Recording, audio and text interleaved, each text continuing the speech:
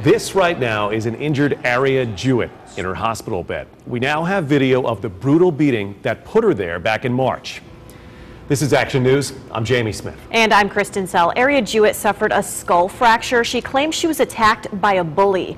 We've blurred the faces because the suspects are juveniles. And we have to warn you, some of this video is tough to watch. This is brand new video Action News has obtained of a fight between several Ocean Way Middle School students. It's clear in the video the attacker, who has been labeled a so-called serial bully, is the only one throwing punches.